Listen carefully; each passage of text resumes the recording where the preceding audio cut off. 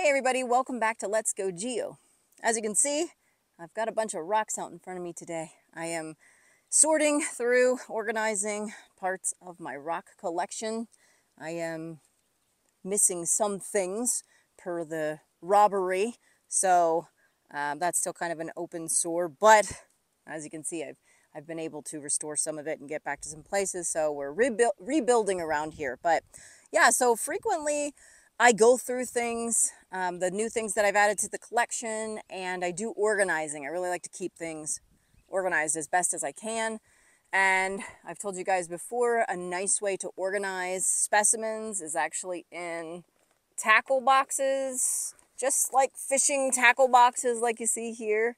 They're very nice, they're fairly cheap, and really good way to keep things organized. Make sure you put labels in there. But I have another tip for you today. Actually, let's also say wear gloves is a good tip when you're handling specimens in your rock collection or you're out collecting. Wear gloves. And I will admit I'm a bit of a hypocrite when it comes to this tip. I don't always wear gloves when I should. Silly me. So, feel free to make fun of me and point that out in the comments when you see that I'm not wearing gloves. Maybe that will bully me into doing it more often, but it is important. Do wear gloves. Trust me, it is important when handling your rock specimens. And today's actual tip, though, is still along those lines of safety and handling.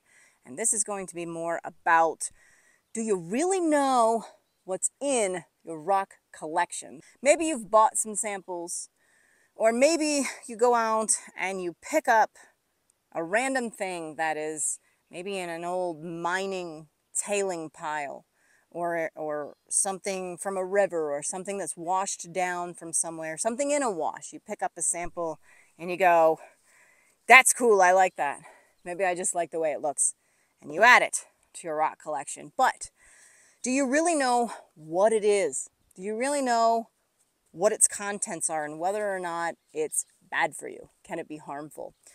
And before you say something like, oh yeah, I know exactly what's in my rock collection, be careful here, because if you're like a typical rock hound, we tend to pick up lots of things and we do not always know what they are. Even people that are very good at identifying minerals, mineralogy is crazy. And when you're actually just picking up specimens out in the natural environment, they're mixed. So we don't always actually know what we have.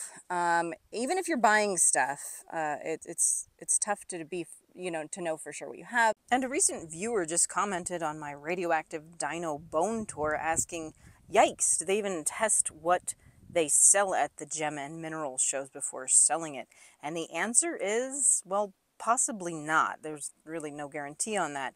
There's often even no guarantee that a certain specimen is actually what it's labeled as at a show or a shop display. And yeah, I've found some errors out there. But yes, there are certainly radioactive samples that get into various collections and booths at rock and gem shows, whether small or large events. In fact, I even know someone who collects radioactive specimens, and this is how he gathers interesting samples, by going through displays and hitting them with a Geiger counter or a scintillator to find them and add to his collection. You could honestly take a small Geiger or scintillator and just scan samples in displays, and you might very well find some, especially then if you have ideas of what to target, like fossil, wood, and bones, or certain mineral types. So it's a good thing, again, to be cautious with handling and storage, and this is where our tip comes in today. Because one thing that can happen in your collection is you can end up with radioactive material and maybe not even know it. Maybe some of you have been there before. But if you're thinking, no, I don't collect radioactive stuff, just be careful, because it can happen and you don't even know it unless you really have identified them as radioactive. And there's really only certain ways to be sure. So I've even not long ago checked a friend's collection and they didn't think they had anything, and they actually did have one thing that was a little radioactive. So you want to check your collection for radioactivity. That's essentially the tip. but let me demonstrate some things today here. So I have some of these items out here. You can see some of them. And the question is in this collection, is there anything radioactive here? What do you think? If we look around in this collection, you look around at my different specimens here, if you had to take a guess, is there anything radioactive? So one thing we know is that there's these radioactive minerals, beautiful, awesome radioactive minerals out there. So you might be able to identify a specific mineral if you know radioactive minerals. And that can make it a little easier, but still. So, you know, let's say we have something like carnotite, altanite, torbernite, these beautiful, beautiful green torbernite. We would recognize that. But then there are other rock materials that can house radioactive elements without being so obvious as a pure mineral specimen. So if you didn't buy it and guarantee that that beautiful mineral specimen was this great green torbernite example, then some of your samples might actually have radioactivity. And the other thing that gets a little weird are fossils, because as opposed to, say, those minerals, like if you knew you had a sample of that mineral, you could expect radioactivity confidently. But when it comes to fossils, it gets a little weird because some fossils can be radioactive. They might commonly be radioactive, but they're not always radioactive, and that's why they get a little weird. It really depends on circumstances of the lifetime of that fossil, what has happened. So it can be literally the same type of fossil as another one, and one can be radioactive and the other isn't. So I demonstrated some of this on an adventure we just went on in Jurassic Morrison material, and that stuff is known for having radioactive fossils. And so, yeah, I took you in the field and showed you that. And I demonstrated how to determine what was the cause of radioactivity in the fossils. So if you haven't seen those, I'll stick the links for those in the description. But for today, let's look at this collection and let's demonstrate. Let's see if we have anything radioactive. And like I said, there's only so many ways to analyze this and determine if you have radioactivity. You might hear about UV, using a UV light, and looking for fluorescence. And this is a cool thing, very fun to use a UV light. I have one, and talk about fluorescence here. And they're super cool, and some things fluoresce these bright green colors, and a lot of those are associated with, like, uranium, with radioactivity. But it's not a foolproof way, because there are minerals that can fluoresce that aren't necessarily radioactive. So it's not the only way. The only real foolproof way is actually to use something like a Geiger counter or a scintillator that's going to tell you what you have going on. And so this is one that I have been talking up around here. It's the RadiaCode scintillator, a fairly affordable scintillator. And I know I really like this thing. So let's use this today. I'm going to just turn it on. And we're going to go ahead and scan my collection and see what we have going on here.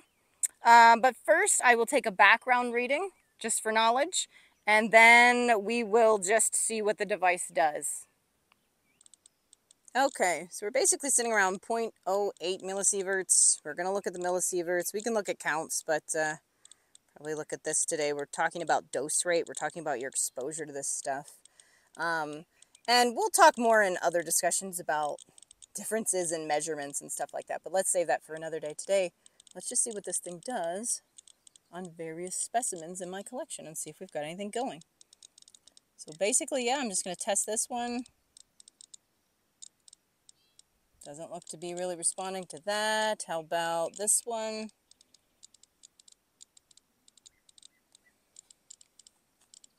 No heightened response there. We can try this one.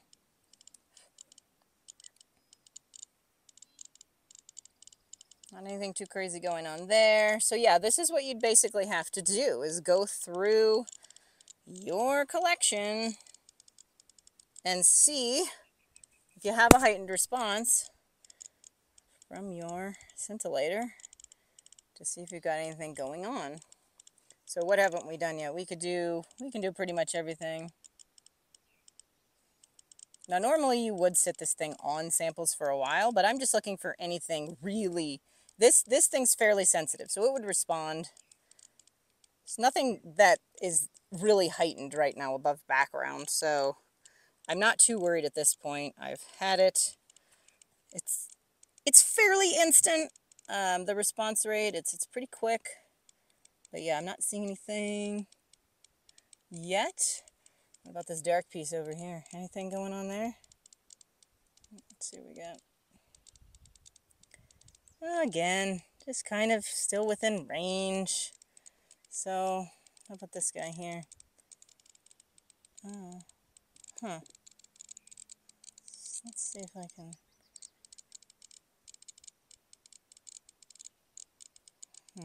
Okay, that's actually going up on that one. Here's our counts. Just if you want to see, you can switch back and forth. And back to the millisieverts measurement. Okay, so I found something in my collection that warrants safe handling then. Thanks to our Geiger counter. Let's set it over here for now. And yeah, so I did a lot of things in the collection. Realistically, you would do everything and you would check them one by one. And yeah, and then when you find something like this, again, handle it well. That dust that it is dropping, you want to be careful with that and wear a mask and clean that up. Don't inhale the dust. It's a small piece. I imagine if we had a lot more of this sample, we'd actually get even more response from this. So it's got something going on there. I'm pretty sure there's uranium in that sample. It is a fossil specimen. So I would store this a little differently than the rest of my items. Now, you might notice that it wasn't crazy hot, like a pure piece of, say, like a torbornite, or if we had like, if you have uranium ore or something like that, you'd really get a heightened response. This stuff is not quite as hot, but that's basically what you want to do with your rock and fossil collection for safe handling. All right, so there you have it, folks. Make sure you test your rock collection for unsuspecting radioactive material that you might have collected, and what a cool thing to find.